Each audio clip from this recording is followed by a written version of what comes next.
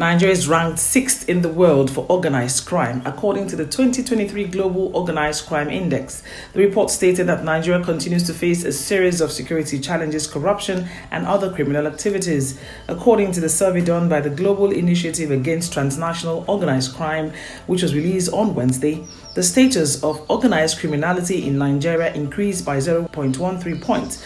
Nigeria scored 7.28 out of 10 points, which makes it the 6th in the world and second highest in Africa, behind the Democratic Republic of Congo 7.35 and ahead of South Africa 7.18.